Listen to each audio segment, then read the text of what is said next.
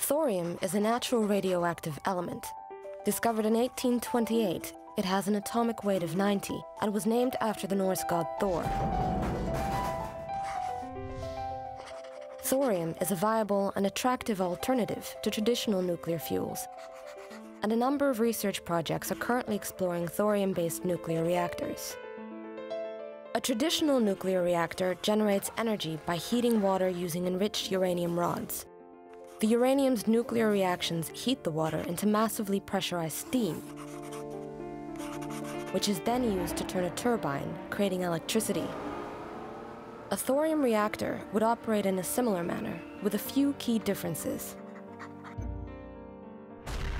Uranium chain reactions must be delicately balanced to keep them going, but not get out of control, as happened at Chernobyl in 1986. Thorium, on the other hand, cannot maintain a nuclear chain reaction on its own, so there's no risk of runaway. You can always just switch it off.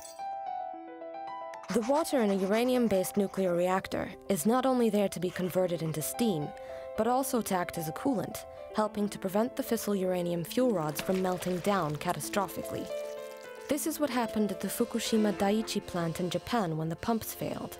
Thorium reactors don't use high-pressure steam like a traditional nuclear reactor, but liquid lead, which moves by convection and therefore doesn't need pumps, so there's no risk of a pressure explosion or meltdown. It's also very hard to create weapons from the byproducts of thorium reactors, and it's impossible to create them by enrichment. The threat of proliferation is therefore basically eliminated. The waste from traditional nuclear reactors will loiter in a deadly form for thousands of years.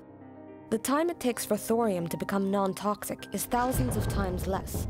Some of the thorium-based technologies being considered also have the added benefit of safely using up much of the stockpiled plutonium we already have, by using it as an initial reaction trigger.